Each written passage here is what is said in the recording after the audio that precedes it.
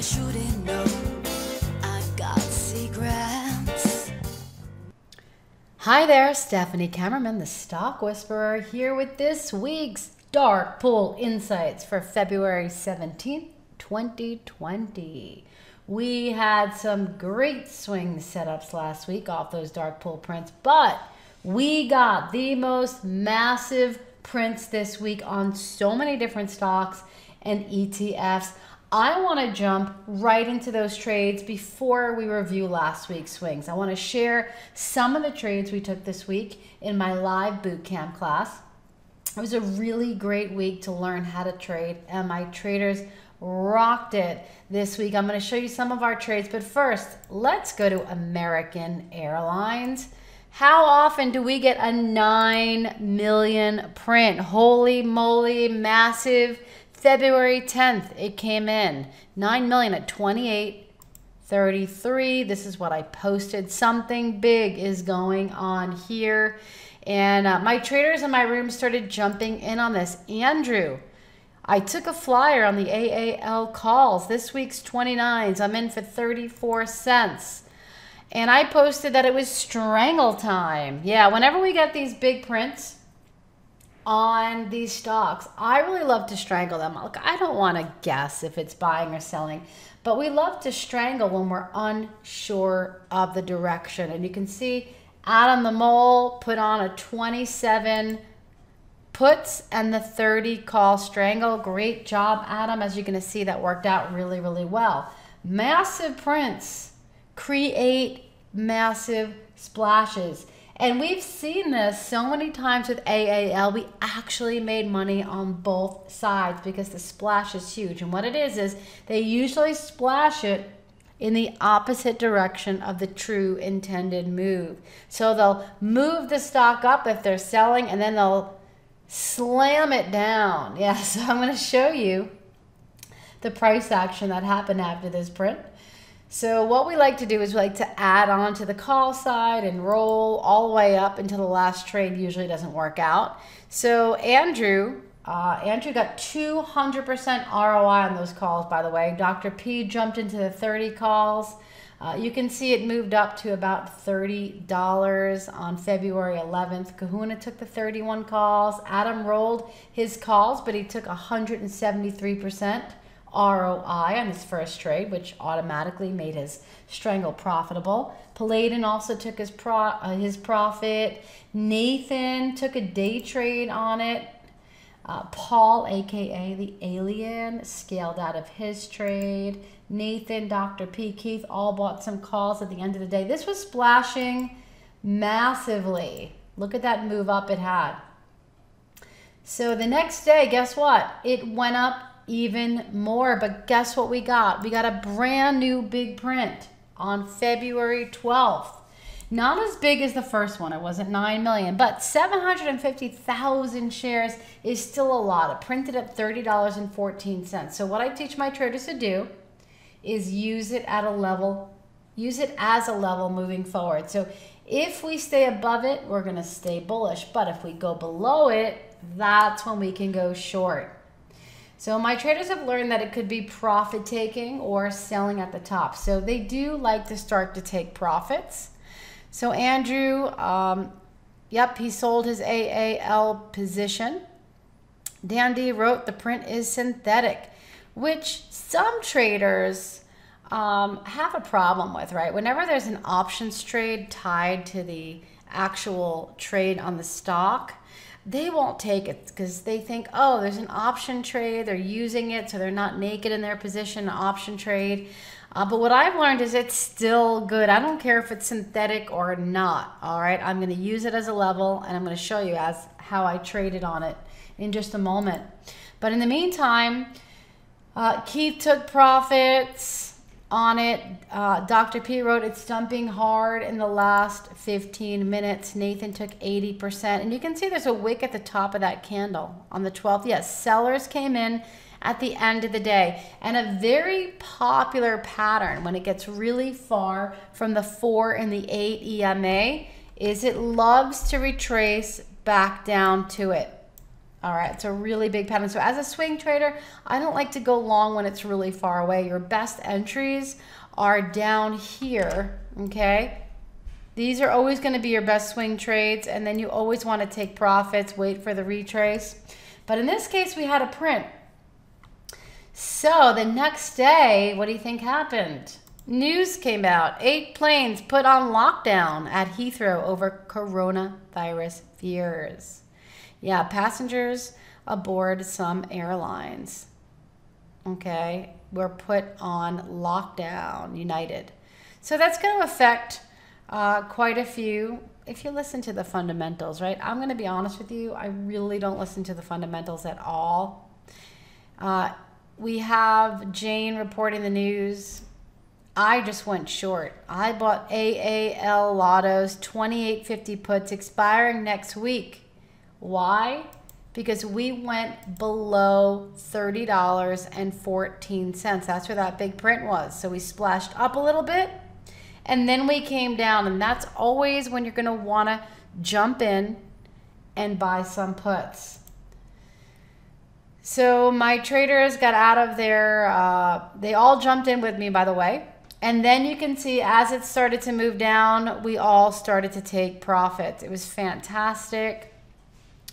And the reason that I took profits and I rolled to the 27 puts for February 28th is because we could bounce off that 8 EMA. We came all the way down to it. And I wanted to stay in this trade because, I mean, how do you feel if you exit out of all your puts and then on Tuesday we gap down big? So instead, I took my profits on the more expensive 2850 puts, paid 17 cents for them, and I sold them for 26, and I bought much cheaper 27 puts for it. So I don't think this trade is over. No, not by a long shot. So here are the levels that I want you to watch. Yeah, this is going to be a massive move. We are only getting started here. So here's how we're going to trade it. Oh, and here are some more posts from my traders there. They did really well on those puts. But here's how we're going to trade it. We are going to be bullish above 30.50. All right, even if it goes above that 30.14 level, closes above that, yeah, I might jump in with a toe or two, but clearly above 30.50. And then if we break below 28, all right, that's going to be uber bearish because we're going to go below that original 9 million print, 28.33. But you can see the retracement, right, that happened here. So, yep, are there going to be buyers and bounce it up on Tuesday, or are they going to take it straight down? So here are those amazing high probability trade setups, but there's one more, okay? One more, this retracement trade to the prints. So I'm going to be bearish below 29. Target's going to be 28.50, 28.33. Watch and see if it can stay above that. If we do dive below 28.33, look out below. This is going to be uber bearish. And if we look at the seasonality chart, you can see that over the past 6 years, American Airlines usually goes below, usually goes down from February to May. Then we usually have a little bit of a pop-up, and then it has a bigger crash into October. October seems to be the best time to buy this stock. So I like when both seasonality and the dark pool work tandemly. I will take a trade just on the prints alone, but I will never take a trade on seasonality alone. But when they're both together, it's so powerful. All right, now we're going to move on to another trade. This is the sneakiest prints this week. I'm sure none of you heard of this. BBJP. What is this? This is an ETF, and I never knew about it. The only reason I know about it is it appeared in my block trade indicator, and I looked it up. I spotted these massive blocks coming in 3 days in a row. Look at this, 2.3 million right here, right? Almost 2 million. This thing barely trades any volume every day. Look at this, 1.1, 1 million, 1.6. Huge. Look at all these trades. So of course I posted this out in my live trading room and on my Dark Pool app, and look at the chart, daily chart. You can see, right? Massive volume. Yeah, how do you sell Japan or buy Japan without anybody knowing? Well, you do these ETFs that nobody looks at. And here's the Dark Pool. We are way below. So I was teaching my boot camp class this week, and I really wanted to teach them how to put on a strangle and add to the right side. So we practiced on EWJ. Why EWJ? Well, this is a Japan ETF, and this one has a lot of volume every day, and it has options. BBJP has no options. So I'm on the microphone all day long calling out trades for my traders to get in. So I called this trade out to put the strangle on, the 57 puts and the 61 calls. And you can see Christina. By the way, Christina, congratulations. She is our Trader of the Week. She has been rocking it actually for weeks now, but she really killed it in the day trading challenge on Friday. So great job, Christina. So she did the EWJ strangle. Again, we're doing it on paper so that we learn how to do this. And Gordon, awesome job also. He jumped in. He did it a little bit different. He bought the 61.50 calls, but he also bought the 57 puts. And what I teach my traders to do is add on to the right side, because you can see right here, we didn't know if they were buying or selling, and we were kind of stuck in between the 4 and the 8 EMA on the daily chart. And I always tell them, if we go up the next day, we'll add to the calls. If we go down the next day, we'll add to the puts. And what happened the next day is we went down. So we added to our puts. We bought the 58 puts. Gordon wrote up, EWJ puts look happy. And Tasha wrote, are you still holding off on adding more to the EWJ puts? And that's when I told her, yep, we are buying them right now. Just wanted to watch in the morning. See, we came down to this 100 moving average right here. And I wasn't sure if we were going to come down and bounce back up to the 4 and the 8, or were we going to just melt through it. And you can see that we did end up melting, and we couldn't quite bounce up. And as soon as we started to turn down, we added. You can see Gordon bought the EWJ puts. Yep, when I called it out. And Simone had a question. When you add to the right side of the strangle, do you then close the other side, right? Were we supposed to close our calls? And my answer is no. Don't ever do that. We want one side to go to 0. It's our insurance policy. If this is a splash and they pull it up next week and we go above all those prints, we want to still be in those calls. We would add to the call side, be more aggressive with shorter dated options and a closer strike price. All right. So this is the best way to learn how to trade, you know, because it's 70 hours, it's all live trading, and my traders can ask me questions as we're putting the trades on. My next class is May 18th, by the way. If you're interested, just shoot me an email and I will give you more information on how to join. So the next day, it moved lower. Yep, and guess what? Those puts worked out really well, but we came down to another really big moving average, the 120 simple. And computers are usually programmed to buy there. So I decided to sell 3/4 of our 58 puts and then roll to cheaper puts. And you can see E-Man took his profits, except he got in the 58.50 puts. E-Man, he actually did a better trade than I did. Yeah, good job there, E-Man. Yeah, he got aggressively, a little bit more aggressive on the price, the 58.50. So when you go from out of the money to at the money, that's going to be your best ROI. Although he still did really well, but that was really impressive, E-Man. Good job. So here, I want to show you the charts. Yep, so you can really see how these options work. This is the original strangle. And you can see the 57 puts that we're still in. Right? Went from like 20 cents up to 38 cents. And the puts that we bought for 22 cents went down to 6 cents. We're not going to sell them because if it were to move up, these would gain, but we don't care if they go to zero. What's really important is, and by the way, we paid, what did we pay for those puts? Yeah, I believe we paid 22 for both of them, the puts and the calls. But we have a lot of time on these. These expire March 13th. So notice that when we added, right, we added closer expiration. We went to next week's February 21st. Now, the only thing that's not great about next week is we only have 4 days. Normally it's a 5-day week, but we are off on Monday.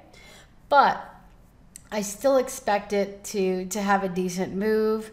And again, we took our profits, we added here to the 58 puts, and then we took profits, and then we rolled into the 57.50 puts. So they're much cheaper. And what I like to do on the roll is I buy less contracts. We can't lose on this trade right now. That's the best part.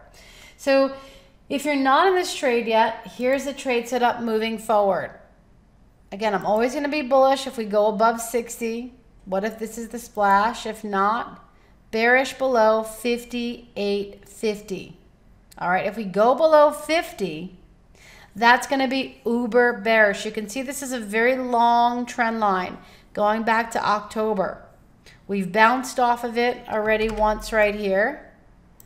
So I do expect a little bounce here. And then if we can't hold, look out below. All right, that's going to be really the big level to watch. All right, let's move on to the next one. We're still in earnings season, and I'm sure many of you are watching Canopy Growth. CGC is the stock symbol. On Friday, it had an earnings report. So is knowing the earnings report inside and out going to help us trade this? How many of you read these reports? I'm going to guess that 3/4 of you probably read this and put on a trade according to how the earnings were. No. Don't do that, okay? That info is only good for analysts. It's really going to mess up a trader's mind. I mean, I've seen really good reports and the stock goes down. I've seen bad reports and the stock goes up. The best way to trade this is to draw some really good trend lines and follow the dark pool. So I've done that for you guys. Here are the recent prints on CGC. We don't get too many of them, so this is key, and this just happened. 300,000 at 1988, and that was before earnings. And 450,000 at 2045. So we are above the prints. So our trade setups are going to be bullish above 24. And those are our targets. And bearish below 1975. Now we could have a retracement trade to the prints. But there's a lot of moving averages in this area, so I really didn't want to entangle you in that. However, if we do pull down and we do go below, that's when this will get really ugly and we'll probably test support from November. But if we can push our way above this upper trend line, above 24, I can see really nice rally on this, possibly going up to that 200 simple moving average. All right, so I'm excited. Let's move on to the next one. Yeah, Walt Disney. It's not every day that we get big prints on this, okay? That's why this is so important. We had a 1.1 million print this week, 140.58. Here's my post. But wait, there's more. We got 3 more on February 13th. Wow. All right, let's show the chart and the setups. So we're kind of in this little wedge. We could go below 138, or we could go above 142. So we're going to be bullish above 142. And my first trade setup would be to go, to the top of this channel. And then if we broke above, look out, we'd be hitting 150. But the bear trade, we are below the prints right now. The next level down, 138. So if we do go below that, we'll most likely go to the bottom of this channel trend line right here. And then, of course, if we go below that, we'll most likely go to the VWAP area. That yellow line, that's where most of the volume has occurred in the daily chart. Yeah, so we'll watch for that. Oh, wait, I have another one for you guys. Wow, massive prints coming in on Hanes. And there is bullish seasonality. Yep, starting in March. But we're always going to follow the prints. We actually had 2 sets, intermarket sweeps, you guys. That's very aggressive at $13.90. We are well above that. So here's our trade setup moving forward. We're going to be bullish above $14.80, and we'll be bearish if it does turn down. If this was a splash and it goes below $13.90, we'll be bearish below $13.80. All right, for Hanes. I got another one for you on the biggest ETF out there, the SPY. I always want to give you the next levels to watch because this is the biggest ETF. And if the SPY is going up, in general, a lot of our favorite stocks are going up. And if it's going down, vice versa. Let me tell you, we got a new dark pool level this week, a really big one. Friday, just came in. 337.02, 9 million.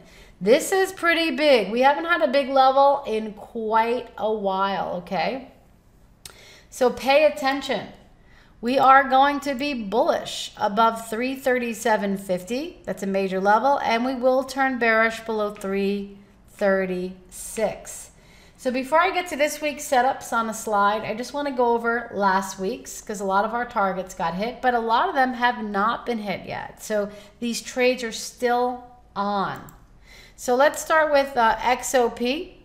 Bearish below 1875. We kind of tinkered around with that. I am still watching to see if we will hold below on that. So, you know, don't take your eyes off that. Really big level of dark pool starting at 1931 and working its way up to almost 20. So we are still below the massive prints. Apple hit 1 target to the upside. USO hit 1 target to the downside. The SPY hit 2 targets to the upside. Verizon hit all 3 targets to the downside. Silver has not moved yet. Don't take your eye on that. I'll put it on the next slide for you. UNG was really the only toughie that went below 14 and didn't hit a target. Got stopped out on that one.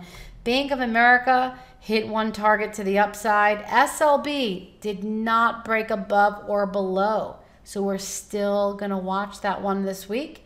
And VWO hit 1 target to the upside. So here are this week's AAL, EWJ, CGC, Disney, HBI, and the SPY.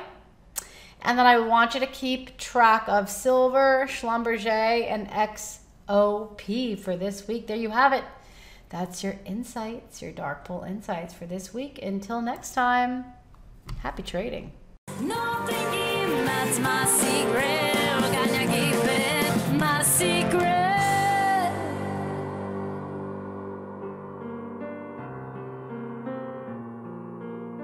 My secret.